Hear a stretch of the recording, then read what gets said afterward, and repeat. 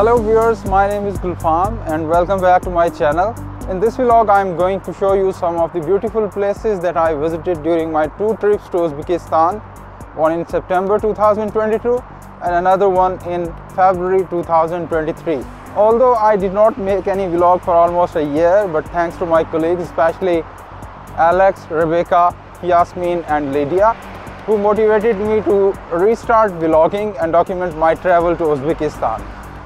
I will start from Tashkent, the capital of Uzbekistan, and then take you to Samarkand and Bukhara.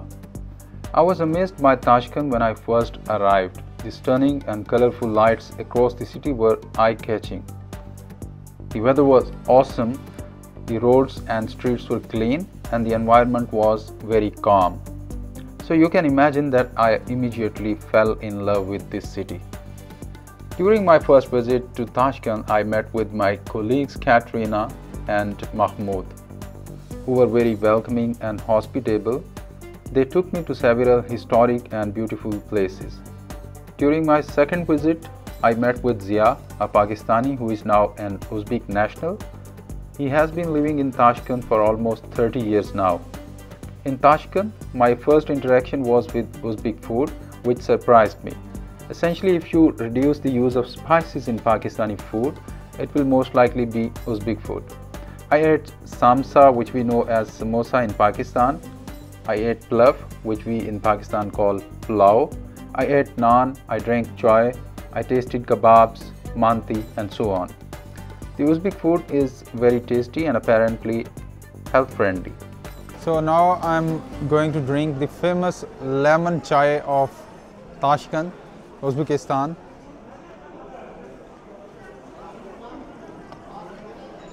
Wow, the temperature now in Tashkent is almost 0 degrees and sometimes it even goes below 0. No, -1. Yeah, it's my friend is saying it's -1 now. So this lemon chai, it helps to fight with the extreme cold.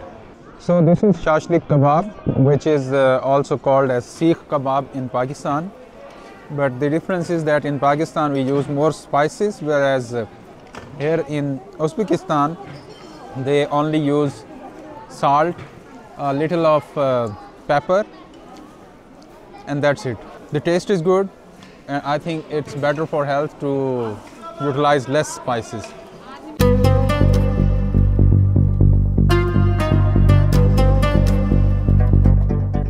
The region now known as Uzbekistan historically remained a center of Islamic education and research. Therefore, you will find dozens of historic madrasas, mosques and Islamic centers in this country, which are now mostly non-functional and converted into tourist attractions. Famous Muslim scientists such as Avicenna, Al-Biruni, Khwarizmi and emperors such as Amir Temur and Babur were originally from this region. In Tashkent, the Hazrat Imam complex is a very popular historic place. It has been built around the mausoleum of Ash-Shashi, who was the first Muslim Imam and preacher in Tashkent. The complex has a beautiful grand mosque, a library with more than 30,000 books, and a museum where old scriptures of the Holy Quran are preserved. So colleagues, I'm at Hazrat Imam complex now. And I have just visited a museum here which contains several copies of the Islamic holy scripture, Quran. There is also one of the oldest scriptures of the Quran written by the third Islamic Caliph, Usman Ghani Raziallah Anhu, preserved here. Unfortunately, making any photograph or video of this Musaf is now illegal, but I have found a video on the internet that was probably made at a time when it was not forbidden. From Tashkent, I took the fast train called Afrosiyab to Samarkand. It was a nice and very comfortable journey, and we were served some light refreshments on the way. During my brief visit to Samarkand, I managed to see Registan Square, which has 3 old madrasas, a mausoleum and a trading dome. These madrasas served as centers of Islamic learning and research from the 15th to 17th century. The tomb of the famous Hadith scholar Imam Bukhari is also situated near Samarkand, but I could not manage to visit it due to a shortage of time, which is very unfortunate. From Samarkand, I returned on the same day. After completing my official assignments in Tashkent, I boarded an Uzbek airline flight to Bukhara. The flight was a pleasant experience, lasting just under an hour.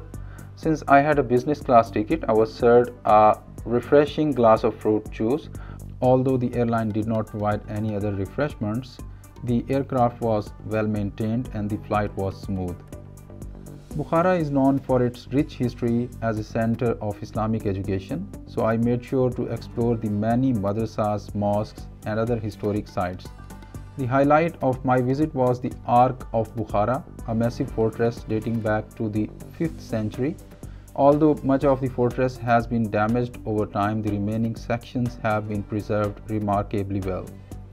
Inside the fortress, I had the chance to see many historic artifacts, including items used by the city's rulers, old Islamic literature, and war equipment. I also visited several other attractions in Bukhara, including Chorminar Madrasa, Mir Arab Madrasa, Abdul Aziz Khan Madrasa, and the Old Trading Dome. These sites offered a fascinating glimpse into the city's rich history and cultural heritage. During my trip to Bukhara, I also had the chance to visit the Bukhara Cotton Textile Factory, one of the largest cotton and textile producers in Uzbekistan. I saw their cotton farms and ginning facilities as well as their textile mills, and even purchased some denim products from the factory outlet. In addition to its rich cultural heritage and industrial prowess, Bukhara also boasts excellent restaurants and nightlife. I enjoyed exploring the local cuisine and social scene during my stay. Overall, my experience in Uzbekistan was an incredibly enriching experience filled with new sights and sounds. I look forward to returning to this fascinating country again in the future. Thank you for joining on this journey, and please share your thoughts in the comment section below. Do not forget to hit the like button and share this vlog with your friends. Until next time, take care.